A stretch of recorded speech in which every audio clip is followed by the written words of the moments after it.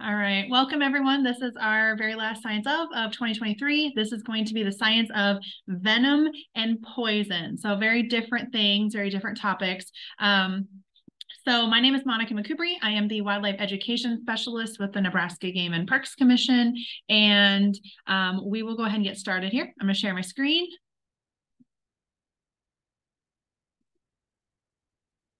All right, I'm just going to be letting people in too. So if it looks like I'm not paying attention, I swear I am. Just letting people in. Okay. All right. So let's go ahead and get started. Like I mentioned, venom and poison are very different things. I'm sure all of us at some point have probably used them interchangeably. I've heard someone use them interchangeably. They're definitely different, but what makes them different? So we're going to go ahead and cover that today and kind of talk about why animals are poisonous or why animals might be venomous and which animals are which and what that means and why do they use it. And then certain animals in Nebraska and in the world that are kind of famous, I guess, for either being poisonous and or venomous. So let's go ahead and get started. So if you've been on Science Of before, you understand that I want you to ask questions. I want you to put comments in the chat. Please go ahead and do that. Please keep them on topic and make sure that you are kind to everybody. Otherwise, we do have that right to remove you. And then also, I am by no means an expert in any of the things that I've talked about. I am an expert in science communication. So I'm an educator. I have lots of experience in wildlife and working with animals and natural resources. Definitely not an expert level, but if you ask me a question that I don't understand or I don't know how to respond, I will find someone that can answer those questions for you and I will get back to you. So, all right, I really like science and that's why we started the Science Of series and I'm so glad that people like you watch it and we are able to continue that. So thank you. All right, so let's go ahead and jump into what this is. So when we talk about poisonous and venomous, I've heard a lot of people doing education programs before and just talking to people randomly. I've heard poisonous snakes. I've heard venomous plants, which is not incorrect. Just the way sometimes they talk about those plants are incorrect. But we're going to be talking today about what this actually means and why when people say that, they might be incorrect when they say something like a poisonous snake in Nebraska. So let's go ahead and talk about this. And it's not just about snakes. This is going to be lots of things that are poisonous and or venomous. So when we say this, are they interchangeable? Are those two words interchangeable? They are absolutely not.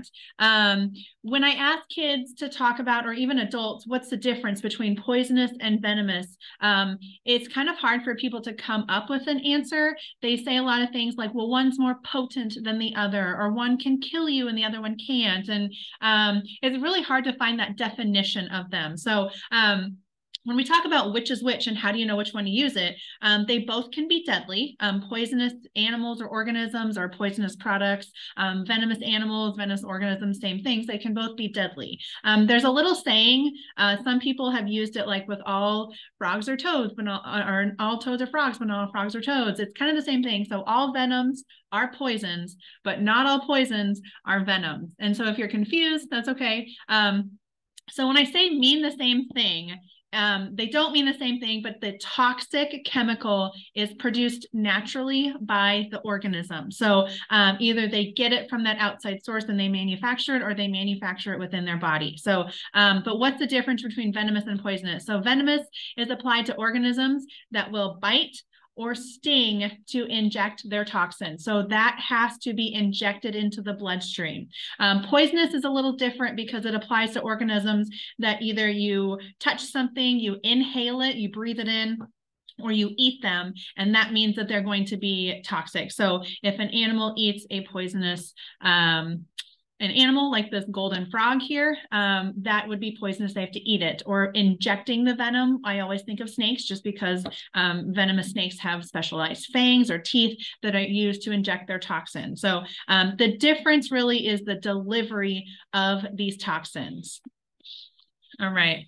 So what does this mean? So the fundamental difference, like I mentioned, is how those toxins enter the body. So the best quote that I could find is if you bite it and you die, it's poisonous. If it bites you and you die, that's venomous. So there's a lot of like cartoons and stuff going around that kind of talk about this, but venom is usually directly injected into the organism, whereas poison is more passively delivered, such as being touched or ingested. So it's a little bit different in how we talk about that. That's why when a lot of people say animals are poisonous, but they're actually venomous or vice versa, it does mean something different, and it can be really confusing.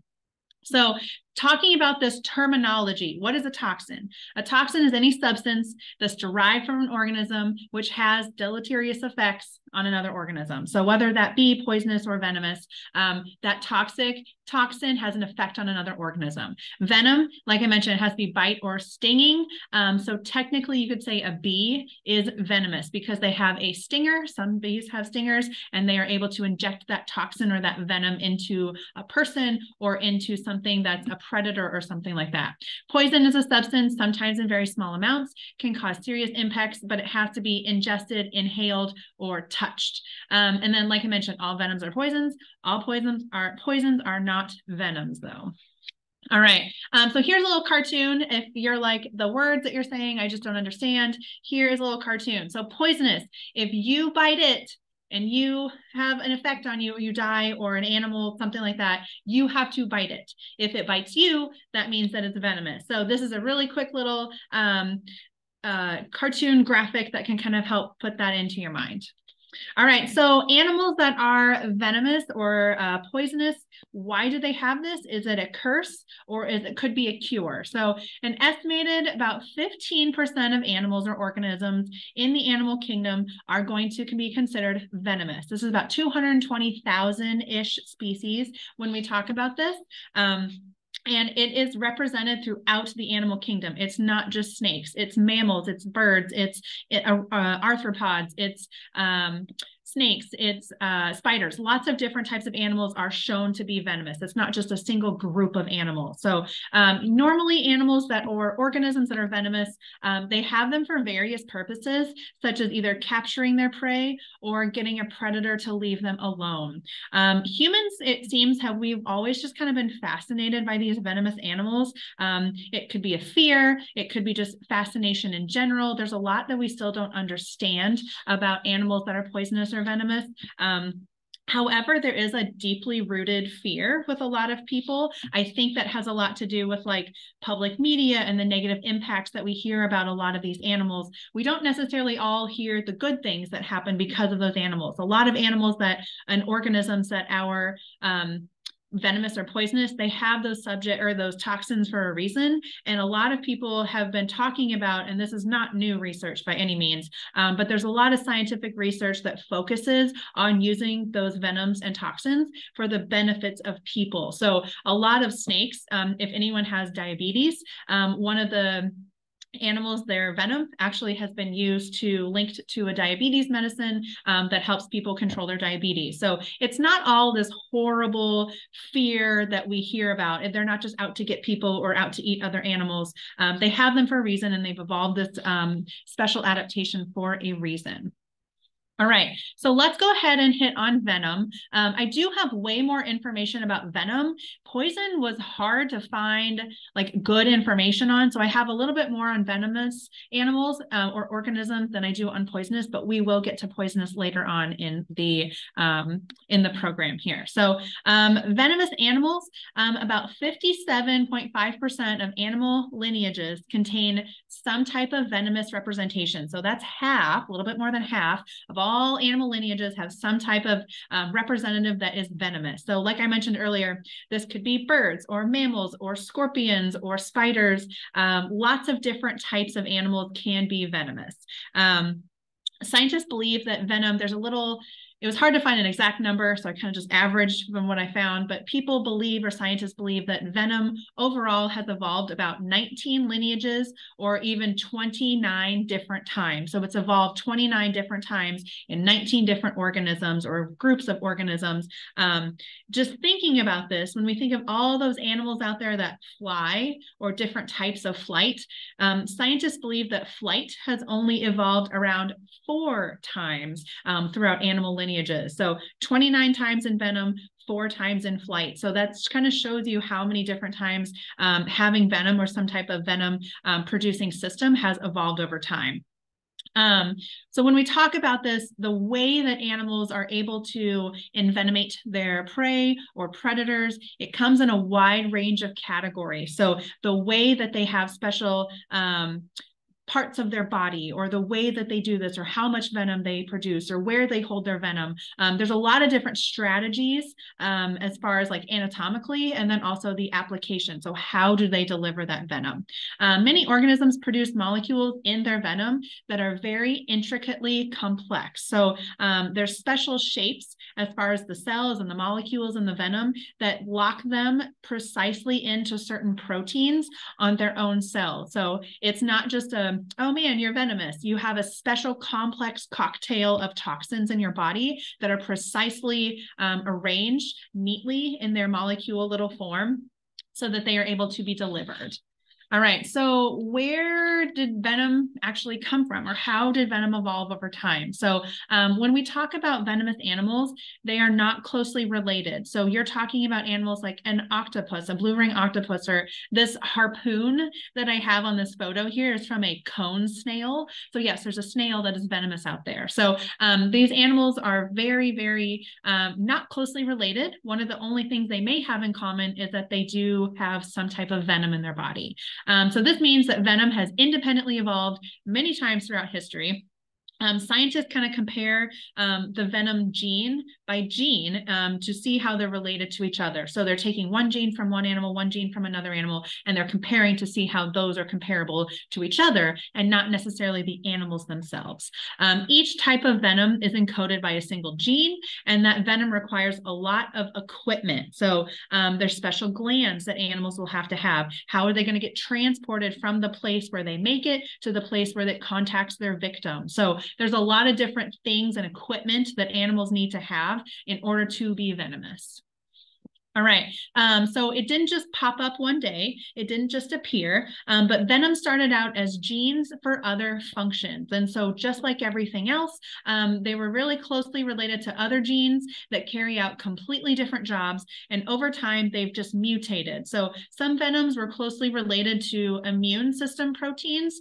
So there's very similar ones today. So ones that have actually bacteria that invades the body. Some people are a little, there's like a weird line of talking about like Komodo dragons. Are they venomous? Are they, do they just have toxic saliva? What's the deal with that? So that would be something like they have some type of venom or toxicity in their bacteria that invades the body. It's not necessarily a venom, but it's something close to that. And then people think that that evolved from that.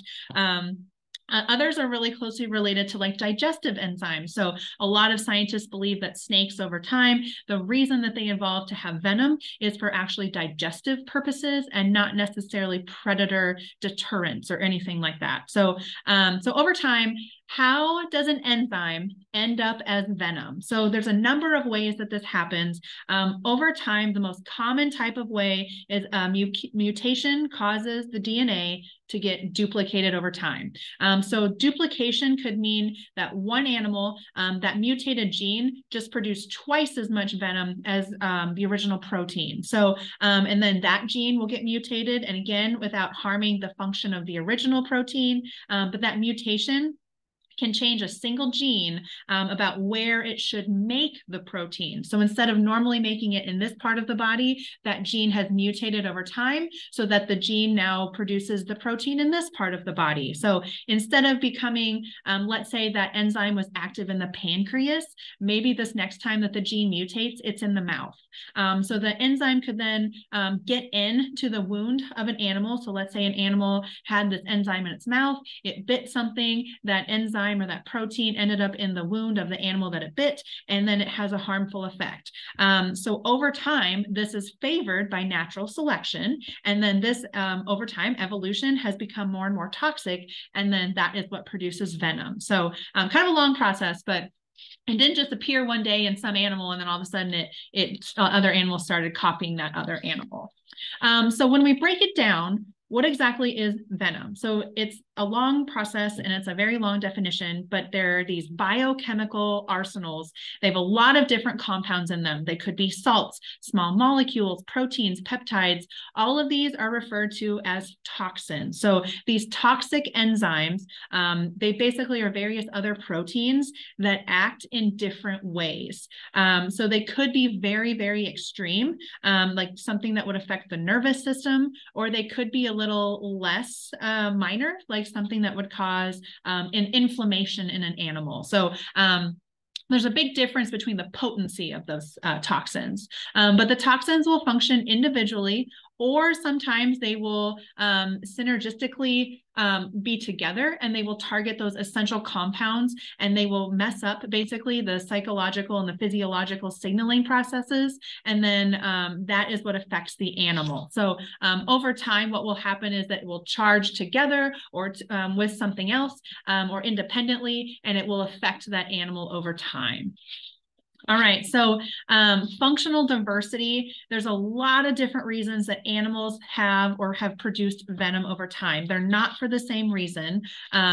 So different species will use different purposes of venom, but the primary function of venom in most organisms is to facilitate feeding. So it's either through prey incapacitation or by enabling some sort of ectoparasitism. So the animal is biting their food so that they can easily digest it and they can easily eat it, and the prey doesn't get away. So platypus males, for example, so platypus, we obviously don't have them in Nebraska, they're native to Australia. They're one of the very, very few mammals that are considered venomous. So they have little spurs, kind of like a pheasant has a little spur on their leg. But what they will do is they have venomous spurs on their hind legs, and they will use those to compete with other males during mating season. So there's something different. It's not all just about getting their food. For instance, scorpions, male scorpions, they inject small amounts of venom into the female's body during sexual encounters.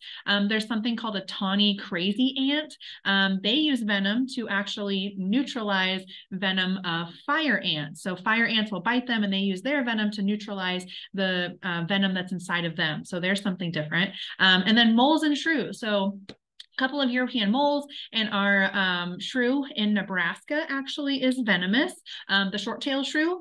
They will use this to basically store their food. They leave it in a burrow, and then they come back later and eat it. We'll talk about them later, but they can stay crunchy for a while. So that's one of the reasons that they use their venom. So a lot of different types of diversity about why animals actually have venom.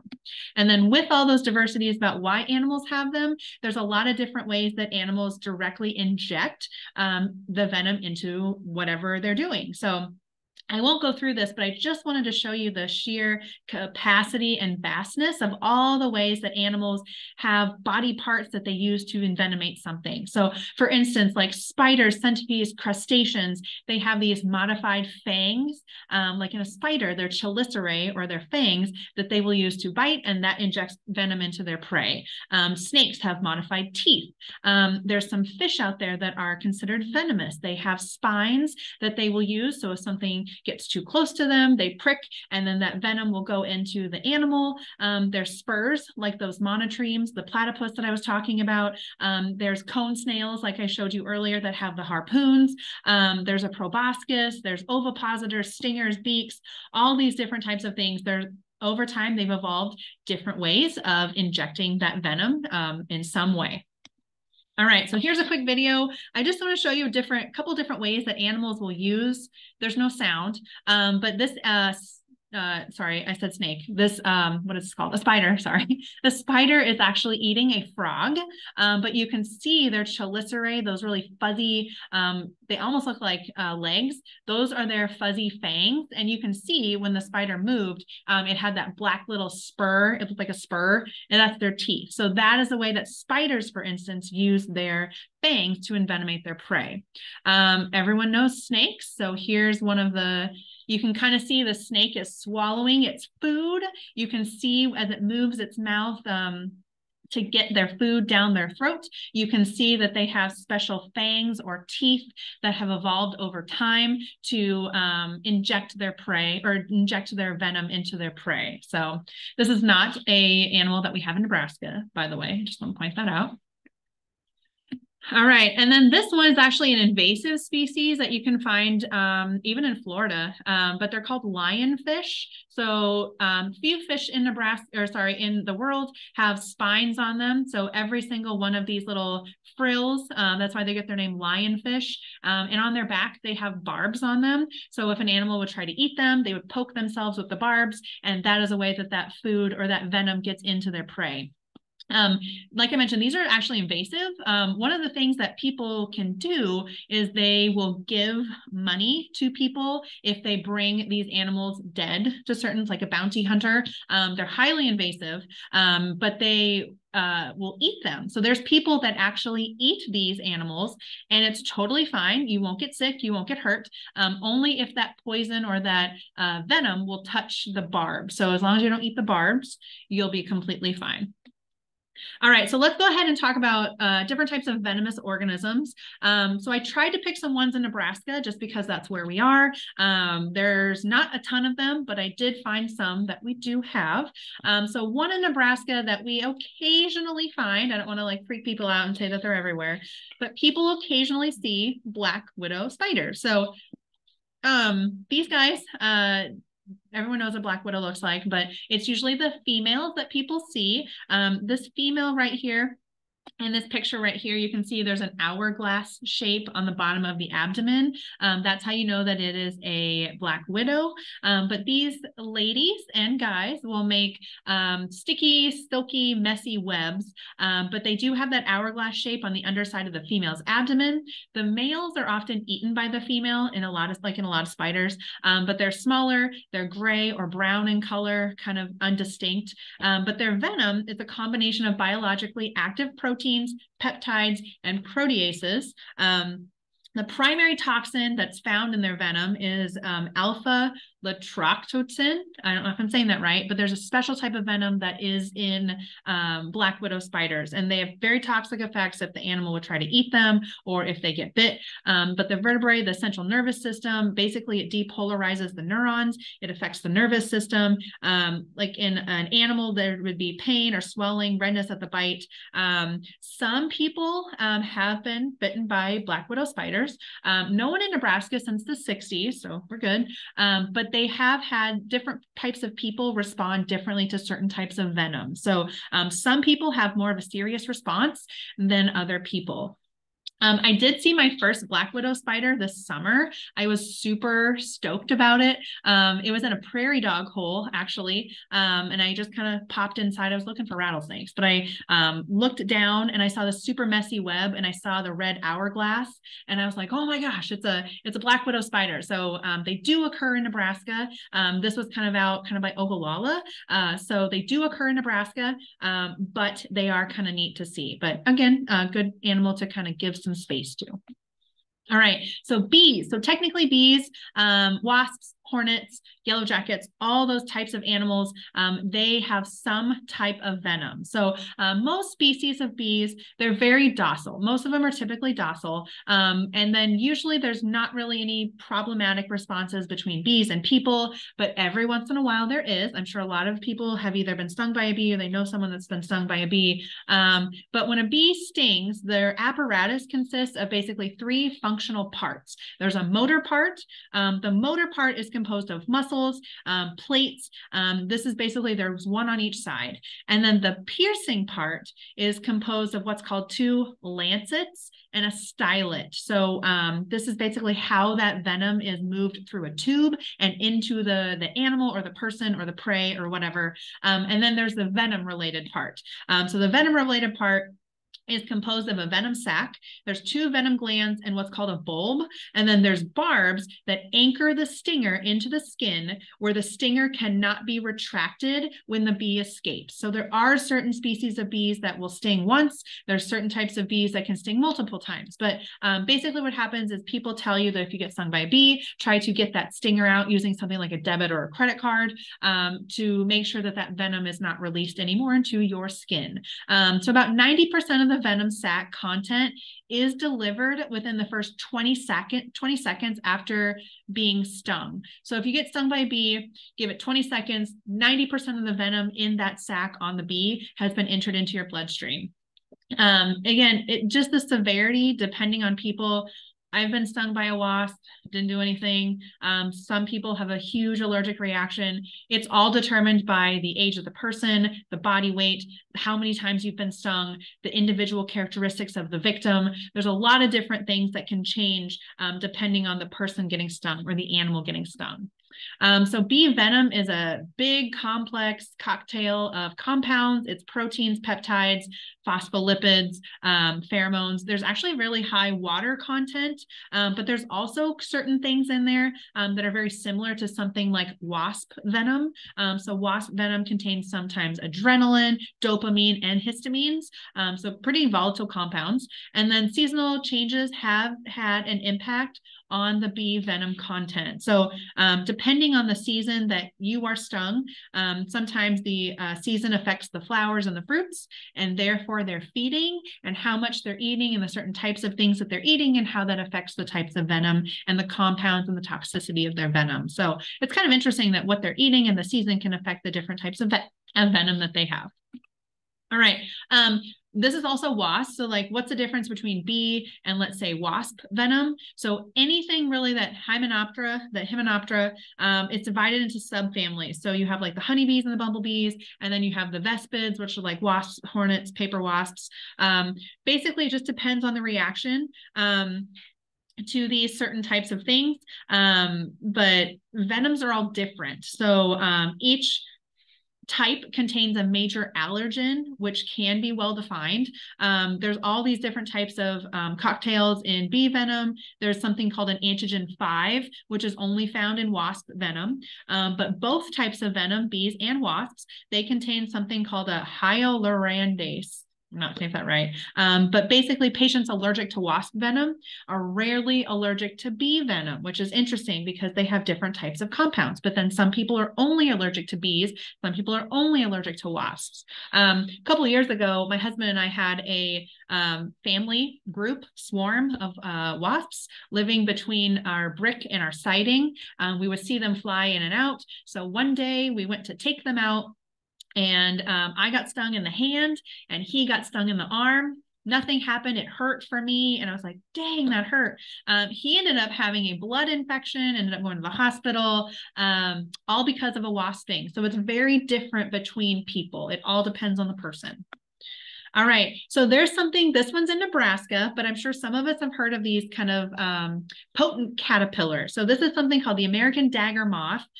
They're usually kind of fuzzy, they're hairy, they have these like, they look like something out of a cartoon. But this is the American dagger moth caterpillar, can break off and into the skin and sting people. It causes hives, burning sensation, sometimes just a general skin irritation, again, depends on the person. But their body is covered in these really short tufts of yellow hairs, and then they have longer wispy yellow hairs, and then they have these really tall kind of black looking things that stick up.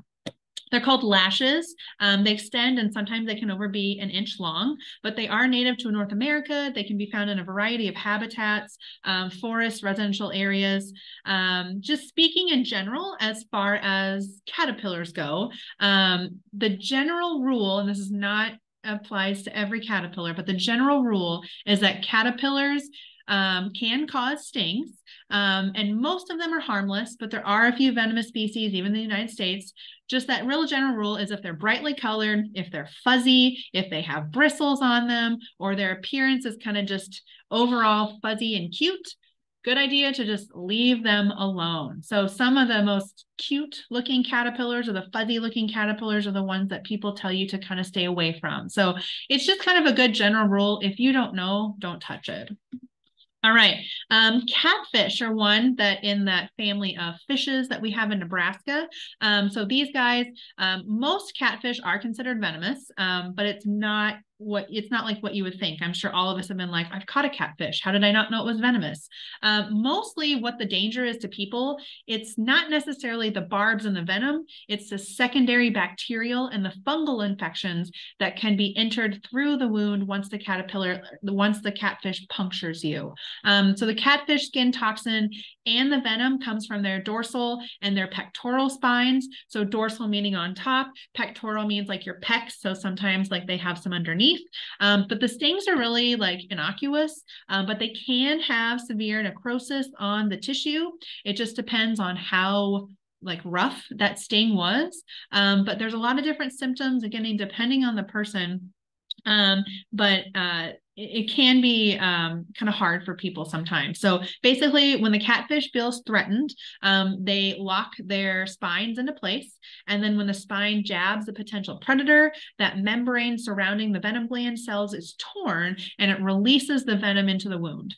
So basically, the venom can affect the nerves of the animal. It breaks down red blood cells. It causes severe pain. It reduces your blood flow, muscle spasms, sometimes respiratory distress. It just, again, depends on the person and it depends on the species of catfish. But most of the dangers to people are from those secondary bacterial infections that you can get. So anytime that you're stung or punctured by a catfish, it's a great idea just to keep that wound clean, wash your hands, get all that kind of bacteria and stuff, especially being in a river or a lake. All right, so snakes are one. When we talk about venomous snakes, there's two main groups. There's the viperidae or the vipers or the elapidae. So vipers, or we're talking in Nebraska, we have rattlesnakes, or sometimes people refer to those as the adders, which we do not have in Nebraska. Generally, they have different types of toxins. So not all snakes are considered toxic to the potency of others. So when people ask you, what's the most dangerous snake or what's the most venomous snake? Well, it depends. It's all subjective. So the vipers, the adders, and the rattlesnakes, typically they have what's called a hemotoxic venom. This attacks your circulatory system, and it has basically a severe decline on the body to clot. So your blood just won't clot. The elapids or the elapidae, they are like your mambas, your cobras, your kraits. They have what's called a neurotoxic venom, and that interferes with the transmission of nerve impulses. So they two totally different things. But there's also lots of other toxins. There's cytotoxins. These cause damage to your cells or your function of your cells. We talked about hemotoxins, we talked about neurotoxins, cardiotoxins disrupts the heart function. But when we talk about classifying venom into one of these categories, it's often a bad idea and it's often wrong because they're not just one thing. Like we've been talking about, venoms are this really big, complex cocktails of enzymes, and they should not be put into one category. Most venoms, however, are dominantly either neurotoxic or hemotoxic, especially within those two groups, the viperidae or the elapidae. All right, so why do snakes have venom? It's kind of a long story. We're not exactly sure why they have it, but most scientists believe and trust and theorize that the reason that snakes have venom is because they wanted to use it for digestion. So, but they also obviously use it to immobilize their prey. There's different venoms for different prey, different strike strategies for the different types of prey. As far as digestion goes, they have this cocktail of digestive enzymes. We learned earlier that venom kind of evolved over time from digestive proteins. And so it makes sense that they still use it today to digest their prey. But venom process usually starts the digestion from the inside out. And then digestion time is reduced, which makes the animal be mobile sooner, because if animals eat a large prey, they're kind of vulnerable until they digest that prey. So the faster that they can digest, the faster that they can get away and be mobile again. Also, when people talk about defense, they think that snakes clearly have venom for defense mechanisms. Absolutely, that's not incorrect, but venom is very expensive for the body to manufacture. So usually what happens is strikes with venom injection are kind of a last resort. Most snakes will move away, they'll rattle, they'll hiss at you, they'll let you know, leave me alone. Most of the time, striking with venom injection is kind of their last resort. Otherwise, it's me or you. All right, so really quick, I just want to hit on snakebite statistics. Globally, we believe from WHO, the World Health Organization says about 421,000 people have been envenomed every year, about 20,000 deaths. This is really hard to put a number on because a lot of governments do not mandate people reporting envenomations or even deaths from venomous snakes. So it could be as high as 1.84 million people have been envenomed by an animal, with almost up to 100,000 deaths. So, and this statistic is about 5 years old, so it could be very higher. Most snakebite envenomings are in Africa, Latin America, and Asia, which makes sense because they don't have a ton of healthcare systems, or they're very rural in those areas, so it's harder to get to areas, and also there's more venomous snakes in those areas as well. All right, here's another mammal that we do have in Nebraska, the northern short-tailed shrew. It kind of looks like a little mouse, but it's very different. These guys have a really long, elongated snout. They have very tiny little eyes. They're kind of like these cute little animals, but they're bottom incisors in the in the mouth. They feature this groove, which allows for easier transmission of venom into the prey as it's being bitten. So basically, these animals have venom to either kill or paralyze their prey so that they can eat it. Shrews are like the Tyrannosaurus rexes of the underground world. They are constantly eating and constantly looking for food. They have a very high metabolism, so they have to constantly eat. Some scientists believe that depending on some of the species of shrews, they have enough venom to dispatch of about 200 mice. That seems a little high, but I did want to put it in there. But these animals do have, or they practice something called live hoarding. So they will bite something enough to kind of paralyze their prey. So in times of plenty, when there's lots of food around, they will cache that food or store that food. And they say that a fresh earthworm that has been bitten can stay crunchy and still contain all the nutrients that shrew would need to eat for up to 15 days with the venom or the saliva inside. So shrew saliva also contains this protein digesting substance, and it helps break down muscle tissue, which makes it easier for the animal to eat their food. So we're talking about small mice. They eat a lot of grasshoppers, a lot of crickets, bugs, that kind of thing. So, but basically it helps break down that muscle tissue so that they can eat it. All right, stinging nettles are one. So plants with these pointed leaves, I'm sure lots of us have felt the horrible pain of stinging nettles, but they have these very fine hairs on them, on the leaves. They're very irritating. They have this special compound. Technically, they're venomous plants, because those hairs will go into and inject the toxin into your skin. So the hairs are fine when you rush up against them or brush up against them. It could be up to a few minutes, or it could be right away. You will feel this like horrible sensation in your hand or your leg. Those are those little hairs that have been released into your skin when you touch the plant. They function like hypodermic needles, so they hurt a lot. But they will inject venom underneath the skin when you brush up on them. All right. There are some animals that have venom resistance. So it's not all just a free-for-all. I have venom, you don't, ha, ha, ha. So some animals are frequently at risk from venom and poisoning, that they've developed basically a total resistance to them. A lot of animals in the mongoose family, so meerkats, mongoose, honey badgers, they have a special resistance because they're eating a lot of these foods that could be venomous. So over time, they've developed this venom resistant mechanism to stop the binding of this venom to their chemical receptors. So they can get bit and really nothing ever happens to them. That can be into the bloodstream, but these animals, it just doesn't take hold for them. So they have a lot of venom resistance. They can hunt and eat venomous animals with very little risk. Venomous creatures, when you kind of get down to it, they're wimpy. They have one pointy end and they have one takeaway as their magical weapon of venom. If you take that away, they don't really have anything else. So immunity can kind of prevent these animals from getting hurt when they eat. Snakes also have venom immunity, because if you think about it, if they strike and they accidentally bite themselves, they basically don't inadvertently die from their strike. So they have certain types of venom resistance so that they don't die from themselves. All right. So that was a lot for venom. So I have a little bit for poison, but let's go ahead and move on to poisonous organisms. So poison, if we learned earlier, you remember it's different than venom in how that is delivered. So poison has very small chemicals that are easily passive through the skin.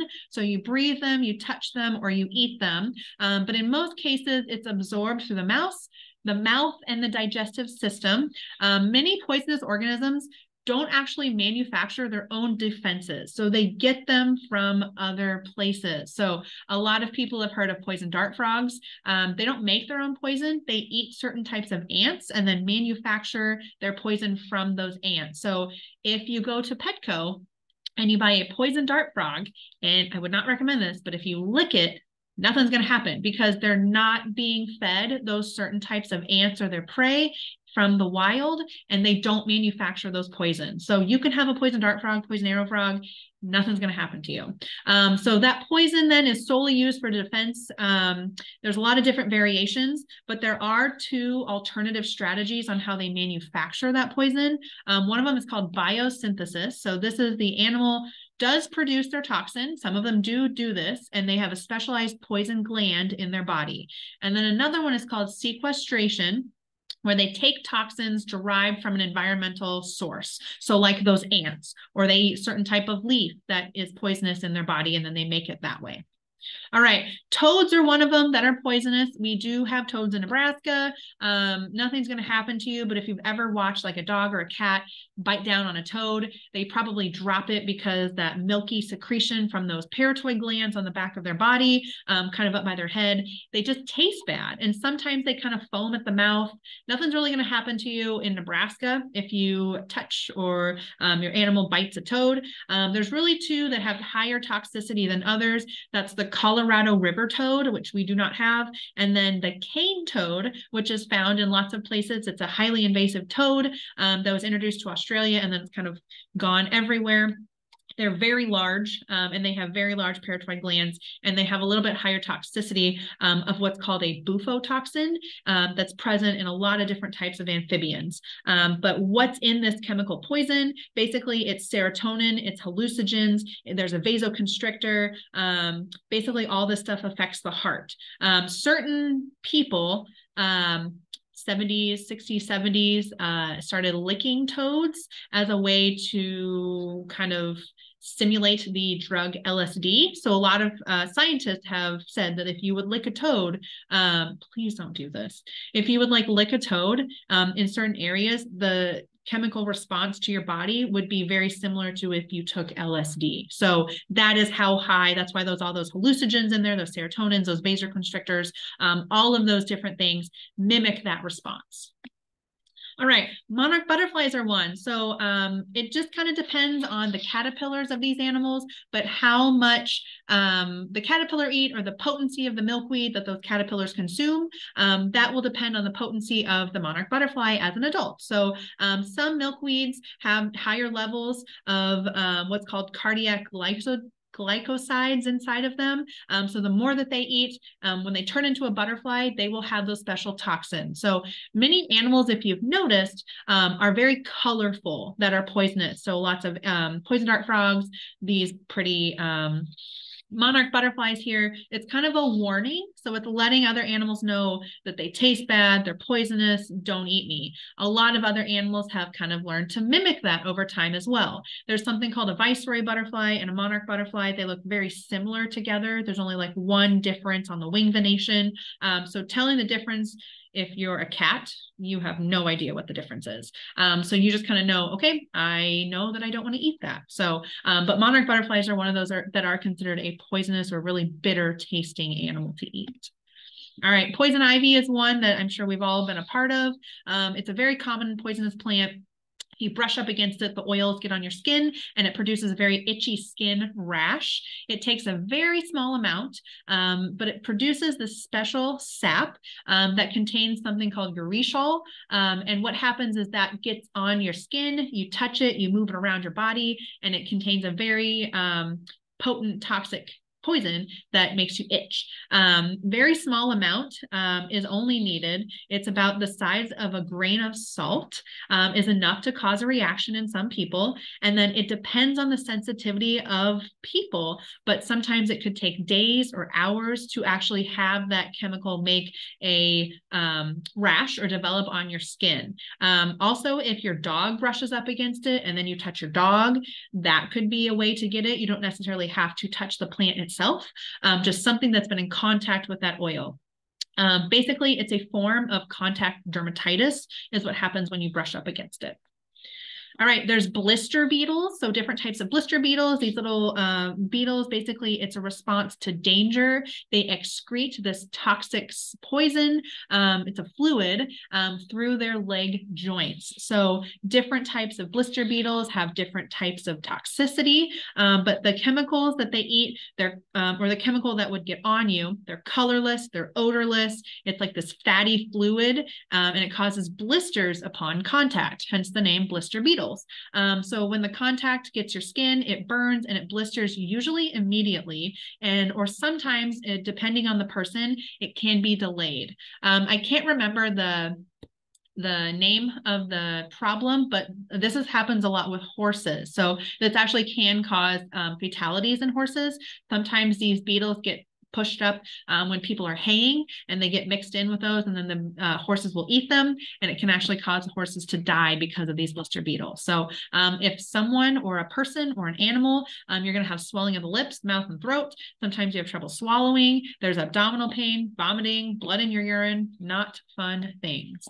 All right, this is one, it's not super poisonous, but this family is known for not being the nicest plant. I'm sure a lot of you have these in your garden: tomatoes, potatoes, peppers. If any of you have had tobacco products, they're all in the same family. They're the nightshade family. So they're very unique because they contain small amounts of what are called alkaloids. There is a special species in this family. It's called deadly nightshade. The entire plant is poisonous. So there's a special chemical called atropine. It causes rapid heartbeat, sometimes confusion, hallucinations, seizures.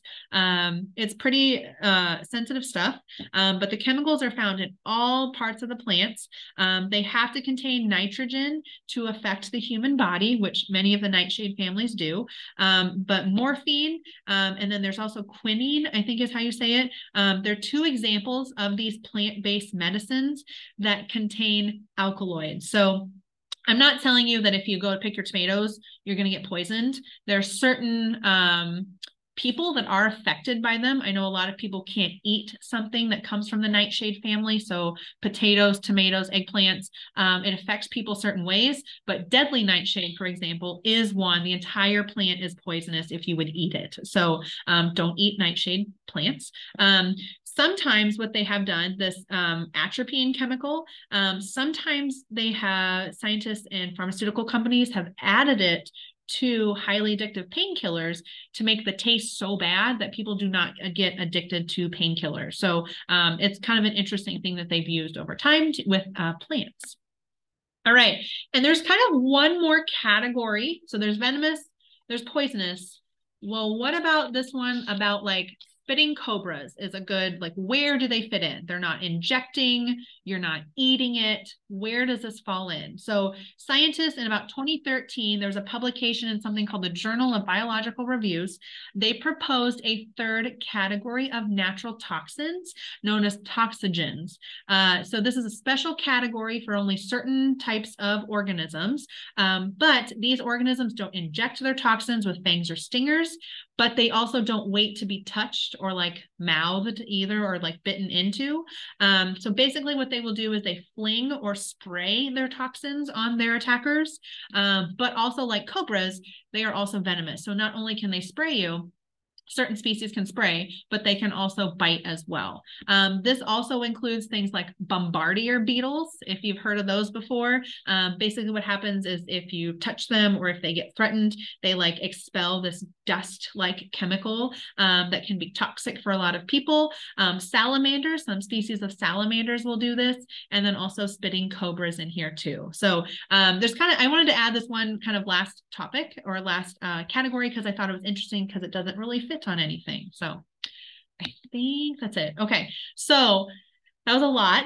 Sorry for all the, it is science of, so really getting into the nitty gritty of venomous versus poisonous animals and what this all means. We will be back in January. So if you enjoyed this, if you've enjoyed the series this year, thank you for watching. We will be coming back in January with some new topics. If you also enjoyed this, please feel free to look up our YouTube channel. We have a ton of different educational videos on there. We do have a lot of science of. I think I looked the other day, there's like 60 or 70 some videos. So odds are, if you find a topic that you really want, there might already be a science of on it. If there's not, please fill out the registration and the evaluation that I'm going to send you here in a little bit.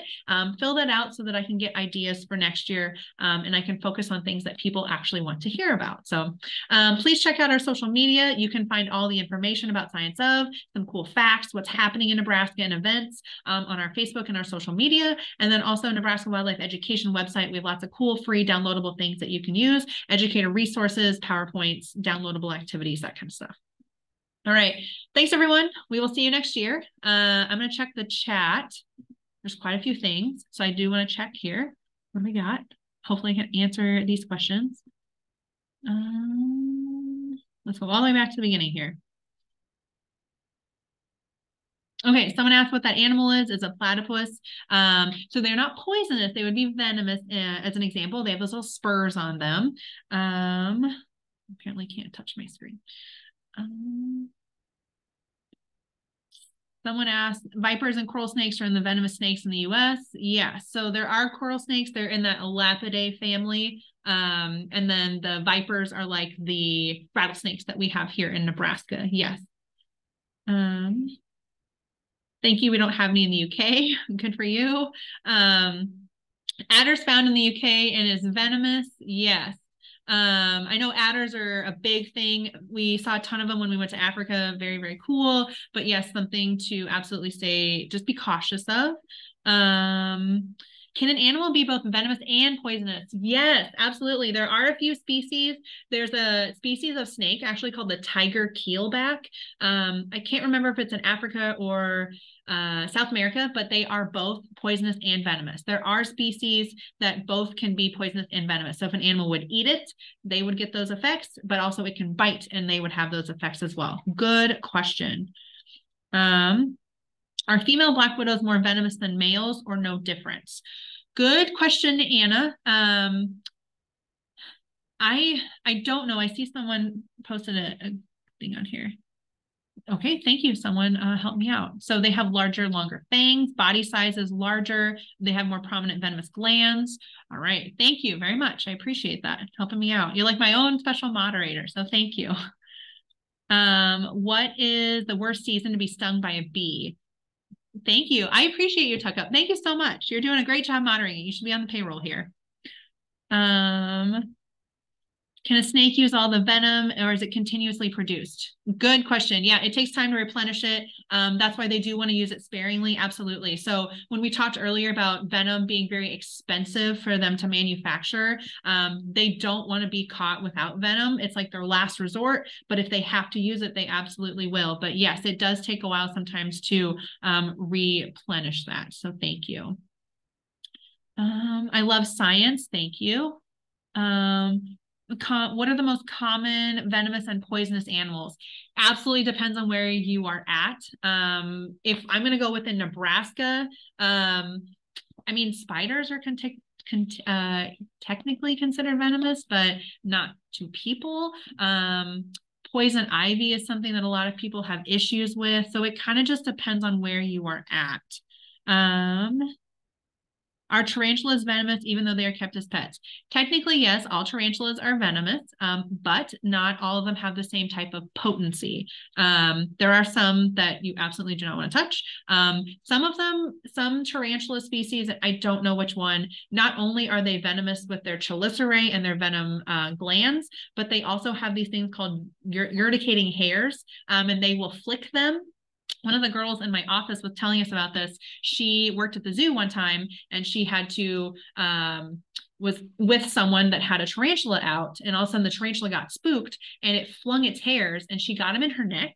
And she said it kind of felt like nettles being in her neck. So not only could they bite, but they do have those flicking hairs, and it's just very painful. It's very skin irritation. The thing is, you have to pull them out as well, but they're very fine hairs. So yes, people keep them as pets, but they are venomous. Venomous animals have actually been on the rise for people having them as pets. There's a whole group of venomous breeders, and a lot of people that have venomous snakes as pets.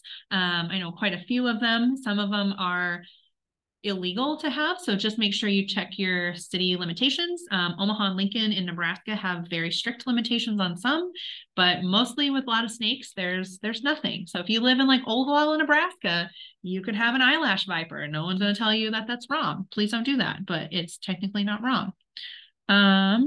Thank you, Monica. These are great. Thank you. I can't wait to see everyone again. Thank you. Information was cool. Good. I hope everyone had some good information and now knows the difference between poisonous and venomous. So make sure you use those correctly and absolutely correct people if they say it wrong. So thank you so much. We will see you all in January. I think January 11th will be the next one. So please keep an eye on your updates, on your emails, the listservs, Game and Parks press releases, that kind of stuff. So thank you everyone for joining us. I hope you have a great rest of 2023, and we will see you in 2024. So thanks everyone. Have a great year, rest of your year. Thank you. Bye.